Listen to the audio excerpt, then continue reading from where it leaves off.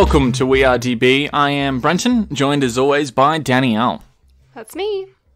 And this month's bonus episode is a continuation of last month's, where we were looking at the MCU, the Marvel Cinematic Universe. So we're up to Phase 2.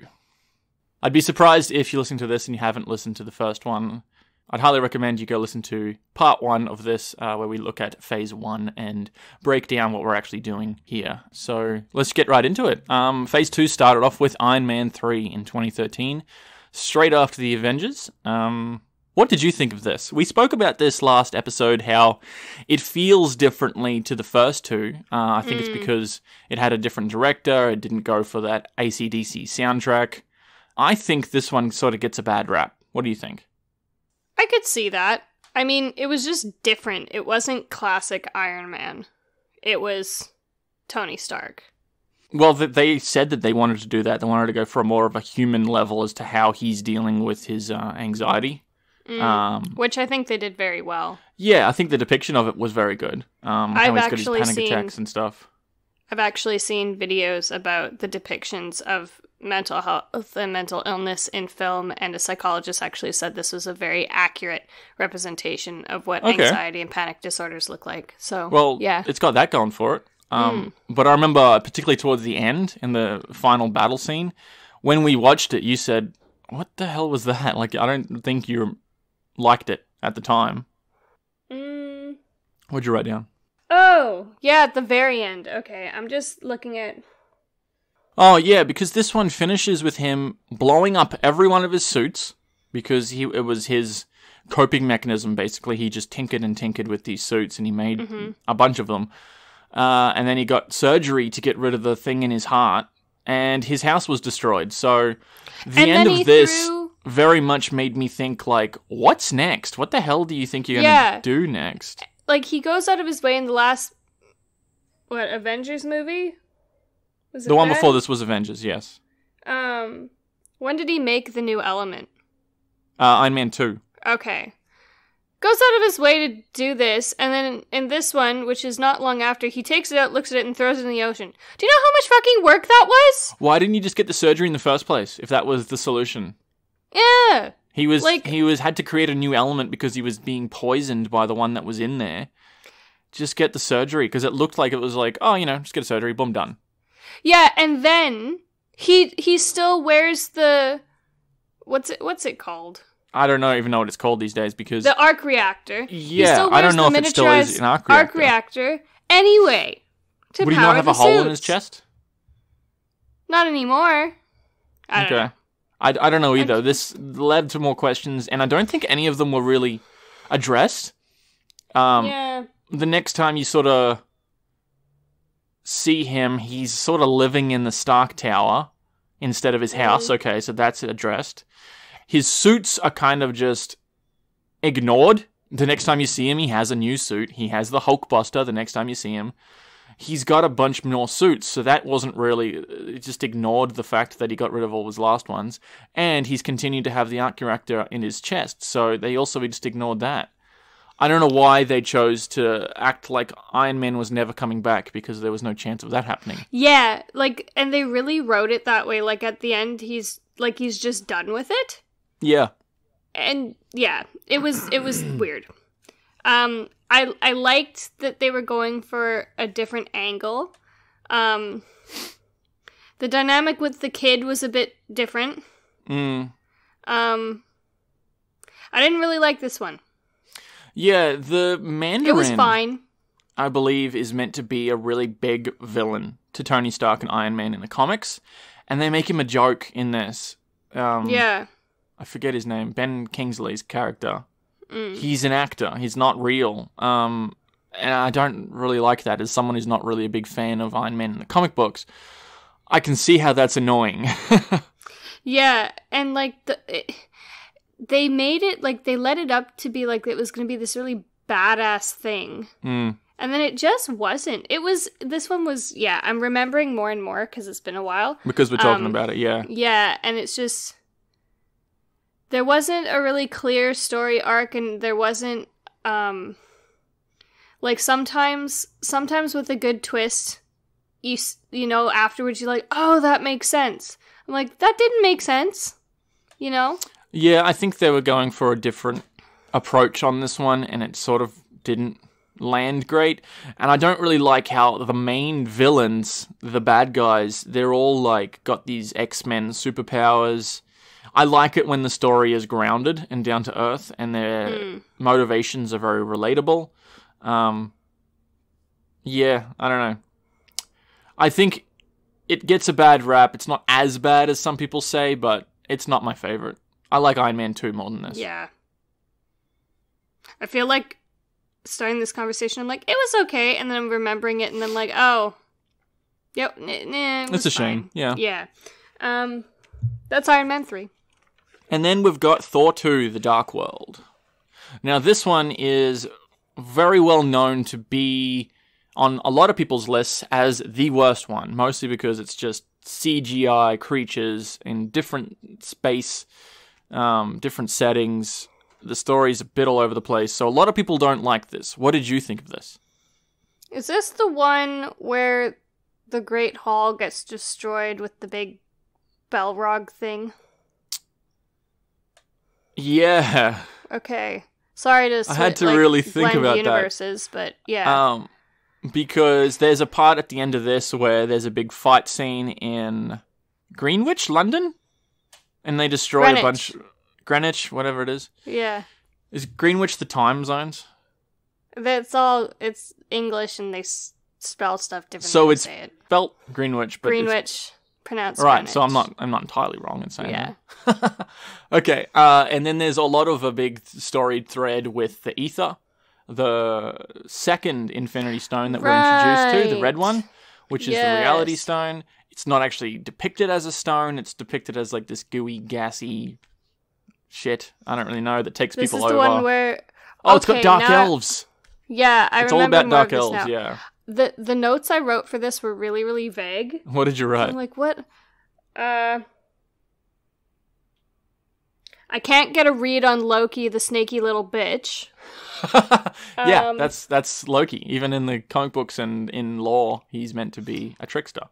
And I said I liked that this one was more fantastical in that it was based more on Asgard and within the 9 realms. Yeah, it was very fantastical. I really didn't like the first Thor. And we talked about that in the last episode. I like this one better. I don't remember a ton about it, to be perfectly honest with you. Yeah, I'll agree with that. There was the portal that was in London with Natalie Portman's character, and she was throwing her keys through and stuff, and it was like an interdimensional thing. I still don't really remember what that means. This is the third time I've seen it, and I think I like it better than the first time I saw it, but it's still not high on my list. It's probably equal with me with the first Thor. I don't really like either of them. I guess what you could say based on this conversation, it wasn't super memorable. Yeah. Evidently. It was fine. I remember the first time I ever actually saw any of this was on an airplane on someone else's screen. And so you I were was like, what the fuck was that? Yeah. Just like I remember the opening sequence and it's just all this colorful shit. That said, I still appreciated that we got to see more of Asgard in this one. Just because I didn't appreciate the irony of these, like, decked out Viking people in the middle of New Mexico. Yeah, it's just a bit much. You know what this kind of reminds me of? Is the Hobbit trilogy. They're focusing on things that you don't really want to be focused on. There's a lot of CG. They've stretched it out too long. It's not really memorable. That's what it kind of reminds me of.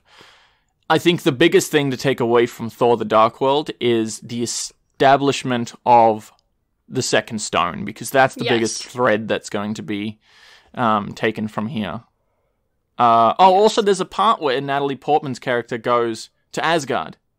Yes. And she gets dressed as, like, all Viking-ish and stuff. Yeah, and she helps Freya. What did she have? She had the ether inside of her? Yep. Yeah, okay, yeah. I'm starting to come back to me. Yeah. Like I said, I've seen this 3 times and it's not very memorable, so. Yeah. That was Thor: The Dark World. And I remember I said I like the Dark Elves costuming, but I don't at all remember what it looked like. This is the one with the Dr. Skarsgård is running around Stonehenge with the big antenna all naked and stuff because he went crazy after the events of the Avengers because he had Loki inside of his head. Yeah. And then by the end of it, he's like, oh, I'm good now. Yeah, no, that was some good comic relief in this for sure. Up next, we have Captain America, the Winter Soldier. This is the second Captain America movies. I loved this movie. You loved this movie? Yes. What did you have to say? Okay. I don't have it written here, but what I'm remembering, like, the whole arc with the Winter Soldier, Bucky, it was just, I didn't see it coming. It was so well played out. And you don't figure out who he is really for a little while because he looks very different. So that was that was a really cool reveal for me. And then you have the struggle with him trying to remember and the brainwashing. This was just, I was so surprised at how much I actually liked the Captain America movies. They're very good movies. I really like the 3 Captain America movies as well. I think a lot of people had problems with them introducing Bucky's character 70 years after he's meant to have died. People have said that, like, there's no way that the doctor who did tests on them, there's no way that they fished his body out from that big valley that's in the snow. Remember when he fell off the train? That was the last time you ever saw Bucky.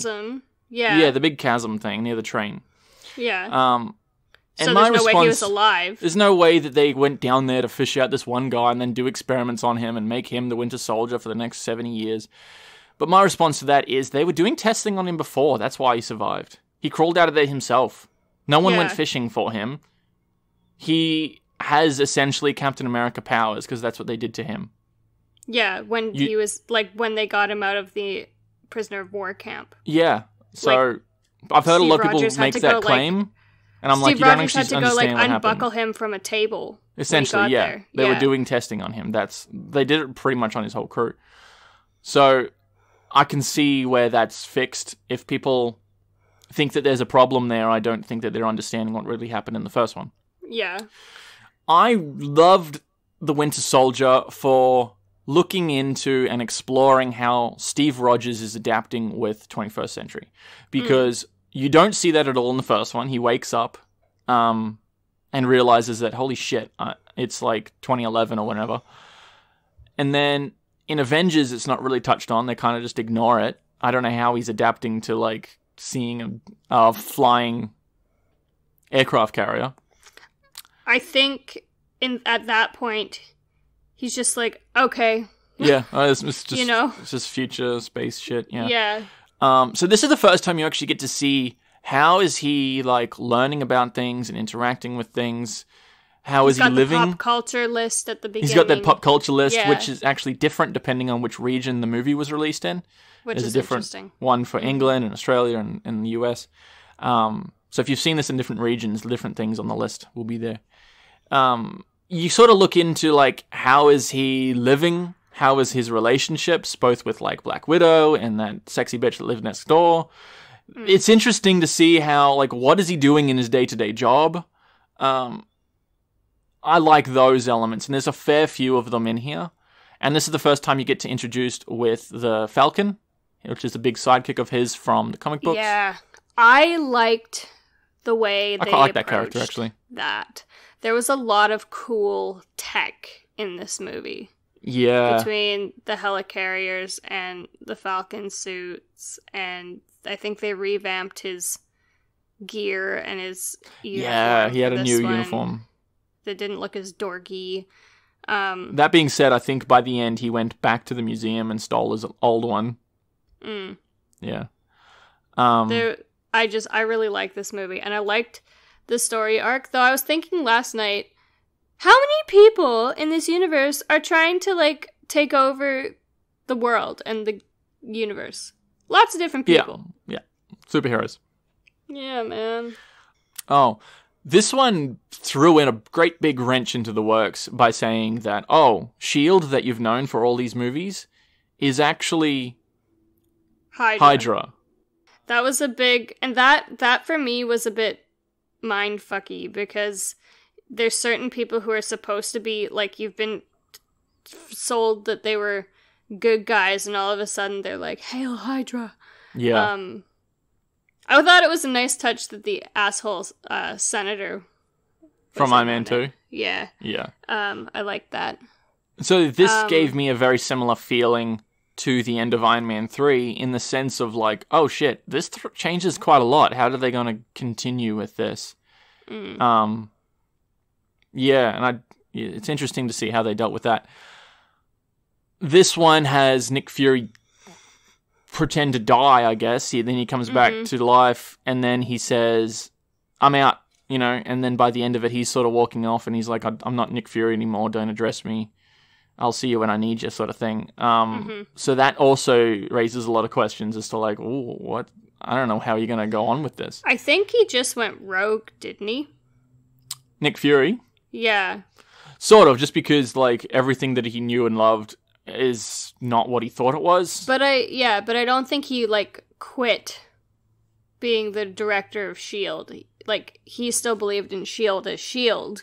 And he... As what it was, yeah, okay. Yeah, and he went rogue. So he, instead of being the director of the known entity that is S.H.I.E.L.D., he basically did the whole Star Wars rebellion thing. Right. You know? That's pretty much it. I really liked this movie. A lot of people it was really good. Consider this like a 1970s mystery sort of thriller, like, oh, where are they going to go next sort of thing. Because there is a fair bit of like working out who's good and who's bad.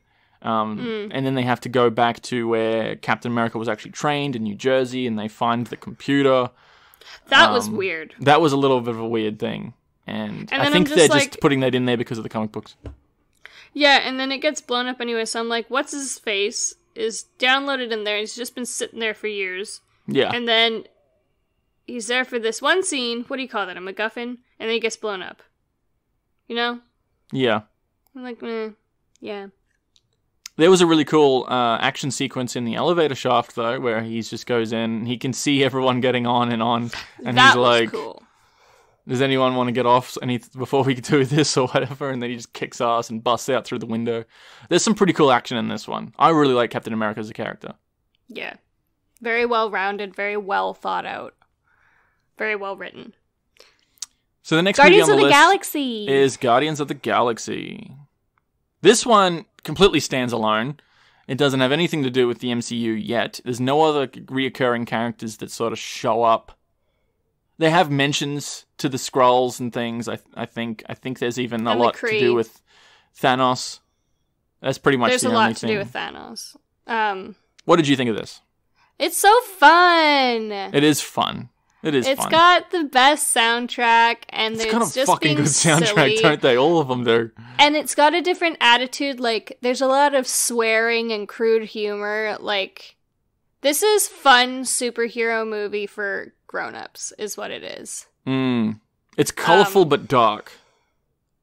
It's serious, but hilarious. Yeah. Yeah. I really liked it. You generally like stories like this. You love Star Wars. You like Star Trek.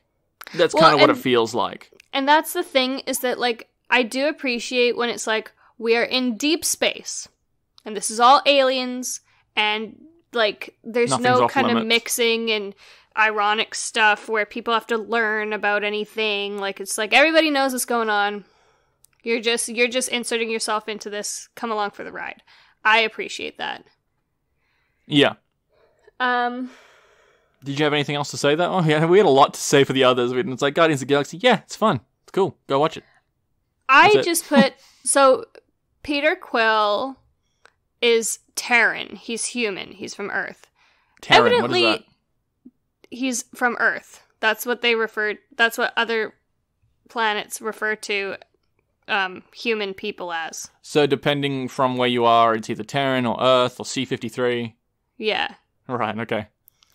They refer to as Terran. Evidently, there's a few humans getting around in space. How does Earth not know about that? You know? Yeah, like your average civilian. Like, there's a universal galactic currency. I guess they know now, after the events of the Avengers, that there's aliens everywhere. Yeah, but I'm just like, everybody else is known forever, and there's like, is Nova Prime in this? Yes. Yeah, so there's even, like, that's all, like, what does that compare to? They're like a galactic defense force. So everybody knows everybody, and there's unions and everything, and Earth's It kind of looks like what the, oh, fuck, I forget what they're called. The people from Star Trek. Well, who are they? That's what I was thinking. Yeah, the unity that is the people for Star Trek. I forget what they're called. Oh my god. I don't know either. It's kind of like a branch of the military, but for Earth. Not Starfleet. Maybe it's Starfleet, yeah. Anyway, my point is, everybody else is out here, like, forming alliances, interplanetary alliances, and here's Earth sitting with our thumb up our butt, like, not knowing what's going on. Yeah. What the heck? It really puts your everyday sort of problems into perspective, doesn't it? Yeah. Yeah. If only we knew. That was a fun movie. It had some cool stuff in it that gets explored and explained in cool ways in the next one. And this is the introduction to the next Infinity Stone, which is the purple one. Yeah, so far, what have we seen? Is very vague in saying it's power. It's the Power Stone. Even though they're all very powerful. I don't know what that means. It's very vague. So far we've seen the Tesseract, so the blue one, which I don't think anyone actually knows is a stone yet, but that's the Space Stone. The Space Stone, we've seen the Reality Stone, and we've seen the Power Stone.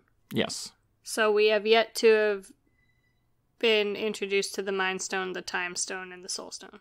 Yes. Yes.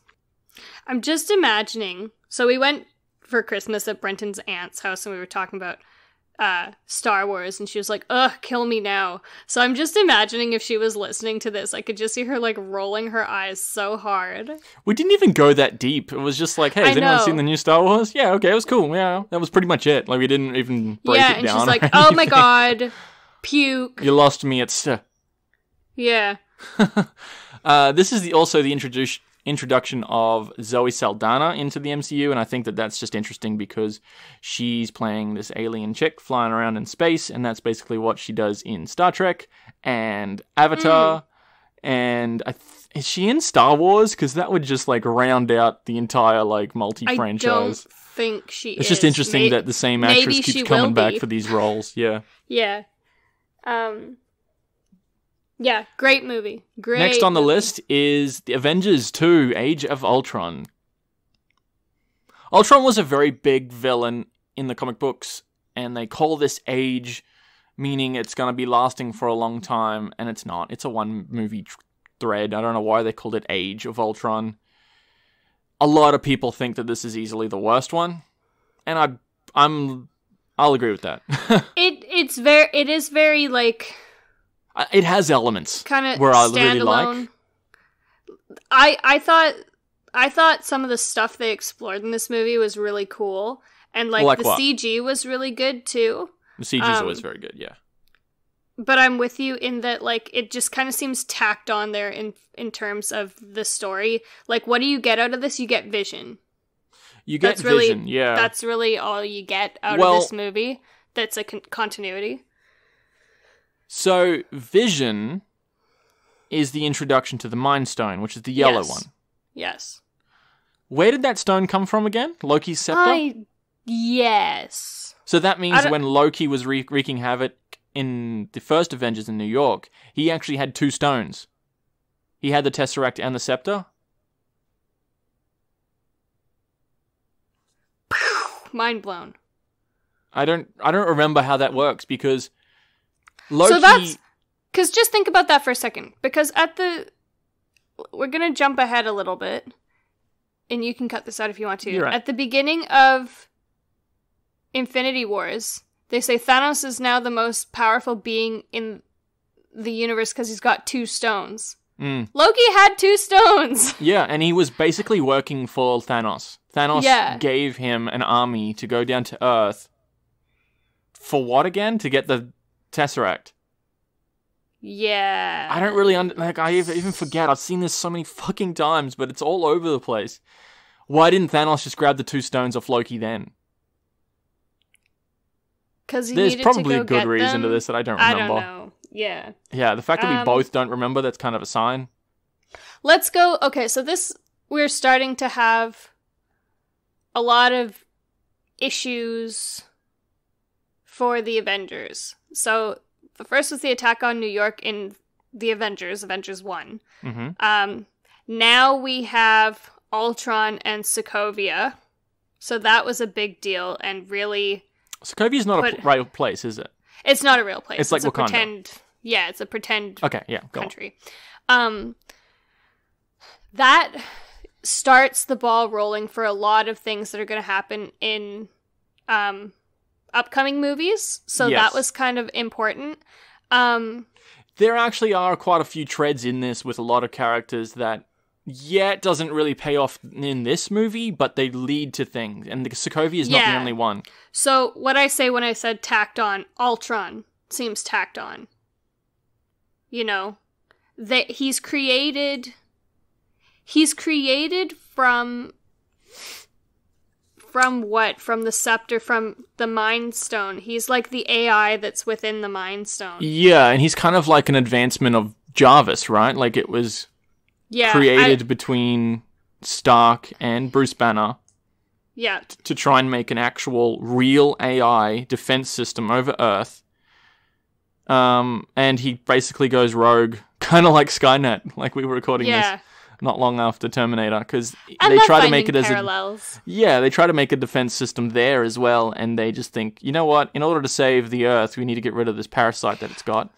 And that's exactly what Ultron did. Yeah. He's like, you don't understand, do you? You know, which little bit is kind of what Thanos' overall plan is as well. In order to save life on Earth or in the universe, you need to get rid of half of it so the rest can flourish. Yes. So that's kind of the same sort of mindset. A lot of same overarching theme. And Hydra, actually, with the helicarriers. Oh yeah, the helicarriers, yeah. Yep. Well, that was more of like a self-centered kind of motivation where they were just trying to like eliminate anyone who could possibly be a threat to them, either now or in the future. Oh, we're jumping all over the place. We are. Because I was going to be like, Easter egg, but I won't go there. No, but that one was from Winter Soldier. That was in the past. I know what you're saying. Anyways, they're like, we've got to make this AI. We've never managed to make this awesome AI before. And I'm like, what about Hans Zola? That was the scientist. What about he managed to implant his consciousness into a computer. He was a genius in a computer, yeah. What about Jarvis? You know? Like, Jarvis is probably the most comprehensive AI that's ever existed. And the thing is, Tony Stark has a lot of these. He's got files and files of them. Jarvis is just the one that he uses mostly. As soon as Jarvis dies, quote unquote, he just puts in the next one, which is Friday. It's an Irish chick.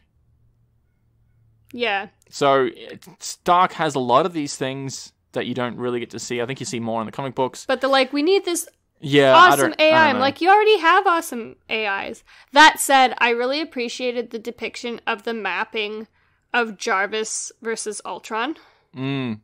Because Jarvis is really complex, and you look at it, and then he's like, this is Jarvis. This is the stone. And it's like 3 times bigger with way more like neural connections. That was a pretty cool depiction that I appreciated. I just really didn't like the final battle of this one. I found it very boring. They were going to lift up a city and drop it down to Earth as an Armageddon sort of comet that destroys all of humanity in the area, I guess. I didn't really like it, and there's a lot of just like CGI fighting with these robots. With every one of these battles, you need some sort of like expendable creature that they're kind of just destroying over and over again in order to see these. So for this one, it was his robots. The elements that I did like, though, robots? Ultron's, which were previously Stark's. Okay. The elements that I did like in this, however, were the party scene where they're in Avengers Tower. This is one of the first times you actually get to see the human level of the characters coming together. They're having fun. You get to see them all sort of mixing. Stan Lee's there. You've got... And then you see the creepy, like, half-built Ultron that he puts himself together. Yeah, that's right at the end. Yeah. After the party. Yeah. But before then, they're like drinking and joking. You can see that they're friends. And that's kind of nice to see because they've always had a conflict. You know, and they always will have a conflict. But this is one where they're just sort of like, you know, joking around and having a few drinks, and they try to lift Thor's hammer. There's a really quite a funny thread there where everyone's like, it's a gimmick, you know, you can easily do it. So I really quite like that scene. That's very funny. And it sort of squeaks just a little bit with Captain America, and Thor like shits himself. He's like, oh fuck, oh okay, yeah, nothing to worry about. I thought that was really funny, and I think that's a nod to, in the comic books, eventually Captain America becomes worthy and he gets to wield Mjolnir, but it gets destroyed. That's in the comic books. Oh, okay. Okay, cool. So I think that was a nod to that. I don't have much more to say about this one. That's okay. There was a lot of stuff, like, this one was good to watch, but overall it had some really important points for continuity, but it wasn't super important. Yeah, I would agree. I did like the Hulkbuster versus Hulk sort of fight in the beginning. So you've got basically a giant altered Iron Man suit versus Hulk, and Hulk is one of the most powerful Avengers up to this point, at least. And they're just smashing up. Was it Johannesburg? Is that where they were? Yes. Yeah, I think so. Anyway, I think that's a really cool fight scene. It's kind of what you love out of these superhero action movies, is like the really cool fight scene. You want the action. Yeah. Yeah. Didn't they call it Veronica? It was launched from space. They said, launch Veronica, and this thing comes down. You remember that? The Hulkbuster. Yeah. Stark's like, okay, everyone else is incapacitated. We got to launch Veronica. So Veronica gets launched from this satellite, comes down, and tries to contain Hulk, and then the fight starts, basically. So Veronica is a nod to the Archie comics, because in the first few Hulk movies, Hulk's love interest is Betty. So it's Betty and Veronica, the only two women that could really control Hulk. That's funny. I thought it was a really quite interesting Easter egg. Yeah. So, nothing else. The last one in Phase 2 is Ant-Man. Now, you hated the idea of this just because you're like, it sounds so dumb for the longest time. What did you think after you actually watched it? I thought it was so stupid. He shrinks. Oh my god, that's his thing. He shrinks. How amazing. You were like, I don't get it. And then you watch the trailer and you're like, I get it a little bit more, but it's still dumb. What did you think after you actually watched it? I think immediately after I watched it, I'm like, okay, I can appreciate this more. And I can, but it was still... I think retrospectively, Ant-Man is still not my favorite dude. Okay. I appreciate that, like, he gets faster and stronger because of his density and stuff. I quite like Paul Rudd in this character.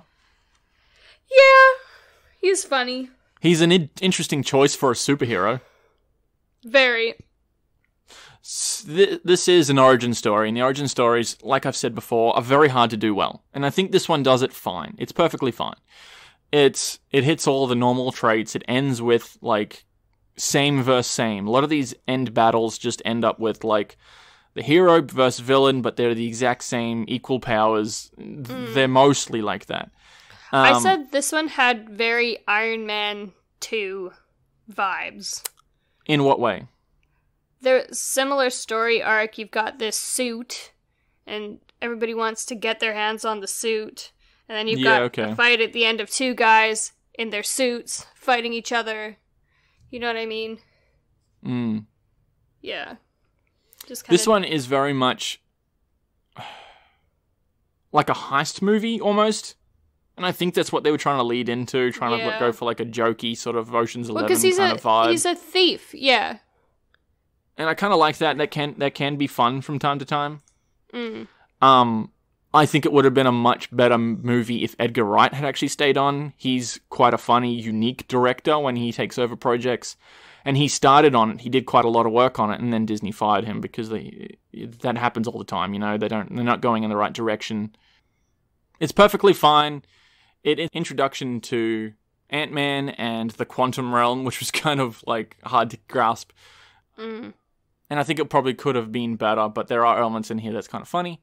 And I think that's what they were going for. One of the more funnier ones so far. Had kind of Deadpool-esque humor.